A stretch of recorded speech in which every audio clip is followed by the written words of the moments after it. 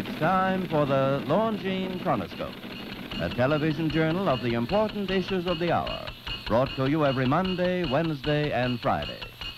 A presentation of the Longines Whitnor Watch Company, maker of Longines, the world's most honored watch, and Whitnor, distinguished companion to the world-honored Longines. Good evening. This is Frank Knight. May I introduce our co-editors for this edition of the Longines Chronoscope? Mr. William Bradford Huie, editor of the American Mercury, and Mr. Donald I. Rogers, an editor of the New York Herald Tribune. Our distinguished guest for this evening is Mr. Harry A. McDonald, chairman of the Reconstruction Finance Corporation. The opinions expressed are necessarily those of the speakers.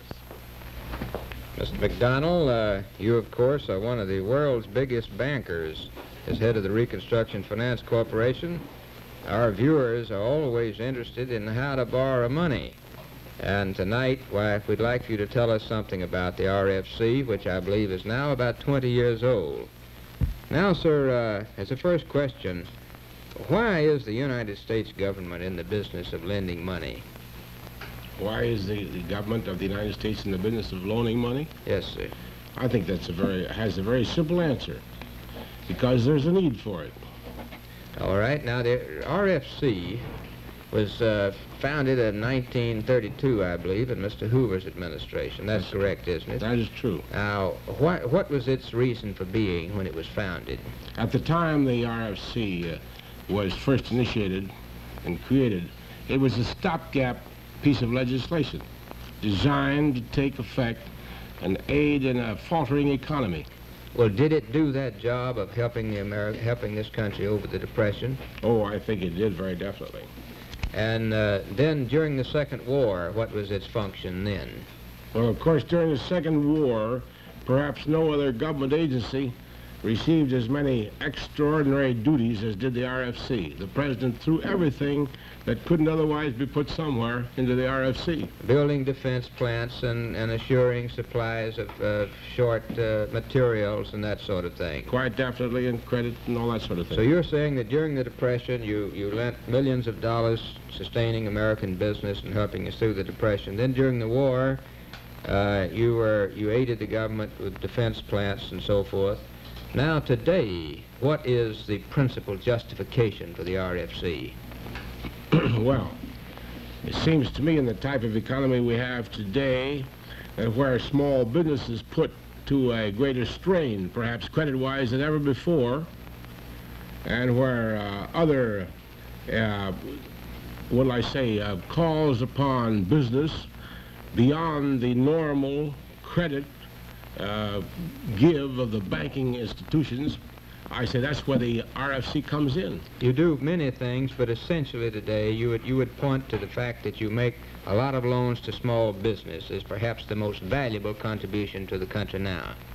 I think if there were ever any time in our country's history when this thing called free enterprise, which is largely, when finally analyzed, called small business, if there was ever a time when small business needed help, credit-wise, it needs it today.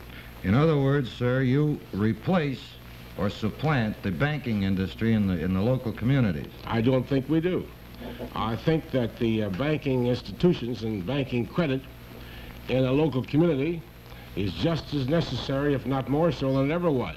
Then why do not these small businesses get their loans from the local banks? Yeah, that's quite a question.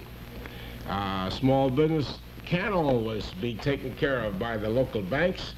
First, because of credit restrictions upon the banks themselves, or loaning restrictions. And second, because perhaps the credit of the institution requiring the loan or applying for the loan wouldn't exactly satisfy the bank. In other words, sir, you take over what a bank would consider a bad risk. Well, you can call it a bad risk if you like. We don't give credit to institutions where they can receive credit from any other institution. In other words, we only give credit where banking credit is not available. So that's so you won't compete with the banks. That's true. And may I make that clear so that there be no misunderstanding. In other words, we many times participate with the local bank and extending credit to an institution, to an applicant. And do banks refer the applicants to you? Oh, quite definitely. Now, what would be the procedure for a small businessman to get a loan from the RFC? Well, it's just as simple as he can make it if he hasn't credit available to him through his local bank. And if he is in need of credit, if it's a local institution employing local people and for a good public purpose, credit being refused otherwise, he applies to the RFC. Do you finance new ideas or schemes, or do you have to finance going businesses? Well, Mr. Rogers, I'm glad you asked that question, because that's so often put up to us, and that's so often advanced as an argument against the RFC. We don't finance pet schemes and pet theories. We finance going businesses. Do you make the businesses put up capital to back their loan, or do they have to have collateral of any type? Well, you're assuming when you say do we make the businesses put up. We don't finance new businesses as such. If an old business is in need of a financial loan, certainly we make them put up collateral if collateral is available. Now, Mr. McDonald, you say that the RFC over its period of 20 years has rendered a variety of valuable services to the American people. Now, this, of course, is a bureau, and you are a bureaucrat. Now, what does all of this service cost the American taxpayers? Mr. Huie, I salute your expression of bureaucrat. That's perhaps a general term applied. I happen to be a businessman of long standing, and I'm serving my government now as best I can. You ask the question of what does this cost our government to render this service to the American people? Namely, what does the RFC cost? Yes, sir. Up to date, it hasn't cost them anything. They made a profit. You mean the American people over 20 years have had this advantage from the government, and it's a profitable enterprise for us? I mean just that. Do you pay your salaries of the something like 3,000 people who work for you? Do you pay them out of profits, or are they paid out of general appropriations from the? Well, Mr. Huie, I can explain that in a very few words. I think since the inception of the RFC, which goes back to the Hoover administration of 1932, when the government created the RFC with a corporate structure of $100 million, with giving, of course, to it loaning capacity, the RFC has returned in the form of profits from the RFC activities alone. I think to a break-off period of March the 31st of 52, some $622 million, out of which has been paid back to the Treasury, over half of it, the other half being retained in the corporation for working capital. You mean that this is an enterprise that the American people make money off of? We get these benefits and we still make money, and it doesn't cost us anything. If you put it that way, that's exactly true. That's after all expenses of salaries, charge-offs, bad loans, losses, and everything. That's after all expenses. Well, the RFC has been distinguished more recently, not for its profitable operations, sir, but for, shall we call it, skullduggery. There has been evidence presented in Congress of graft and influence in the RFC, which was before your administration. Now, has that been cleaned up?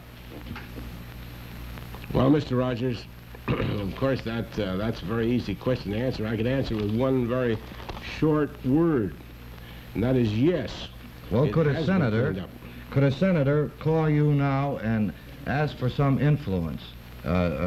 Say a friend of mine, Don Rogers in New York, wants a loan, and I'd like to have it go through. Could he call me and ask it to go through? He could call and ask, perhaps, but if he were to insist, that would be something different. I haven't yet experienced that thrill of having a senator insist that a loan go through. You get a lot of telephone calls from members of Congress, I assume. I think that as long as there's a Congress There'll always be constituents, and there'll always be an honest interest in constituents. And I can't blame any congressman or any senator for taking an honest interest in his constituent, but so long as he keeps it on that basis. What about from the White House? Do you occasionally get a call from some of the people over there? I'm very happy to tell you that the president, when he asked me to take this, I was going to say onerous situation, he told me, he said, "You'll run that, and I don't want anything to do with it." And that's it. So you're assuring our viewers that the mink coat era at the RFC has come to an end?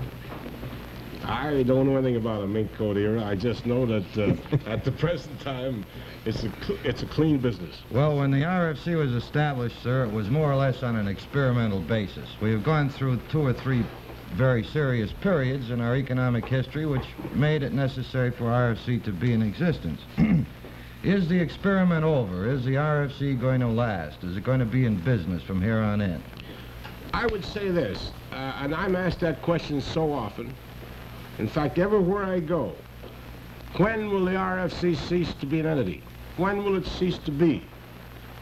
I think, and this is not a partisan question at all, this is a common sense question reasoned out by virtue of the economy in which we exist.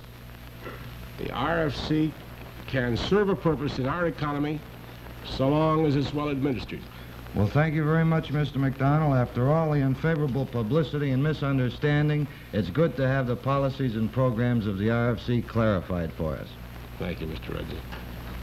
The editorial board for this edition of the Longines Chronoscope was Mr. William Bradford Huie and Mr. Donald I. Rogers. Our distinguished guest was Mr. Harry A. McDonald, chairman of the Reconstruction Finance Corporation.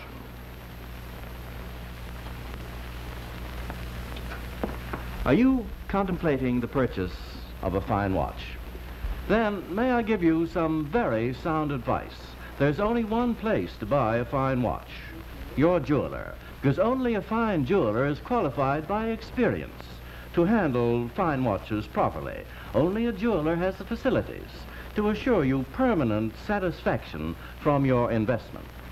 That is the reason why, since the inception of this company, Longines watches have always been distributed exclusively through fine jewelers, the Longines Whitnor Authorized Jeweler Agencies.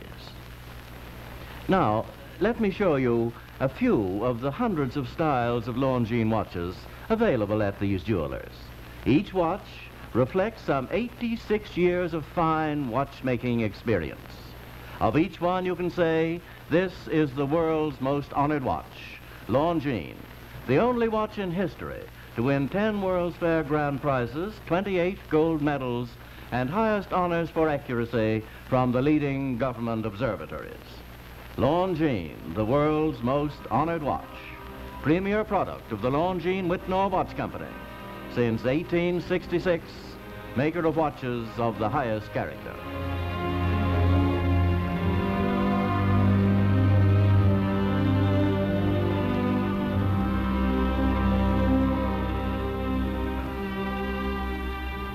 We invite you to join us every Monday, Wednesday, and Friday evening at this same time for the Longines Chronoscope, a television journal of the important issues of the hour, broadcast on behalf of Longines, the world's most honored watch, and Whitnor, distinguished companion to the world-honored Longines.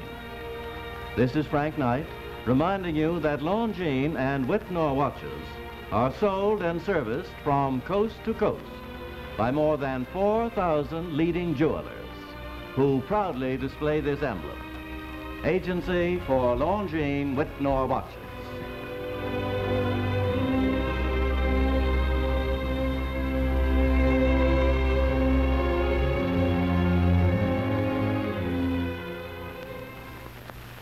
Tune in the conventions on the CBS television.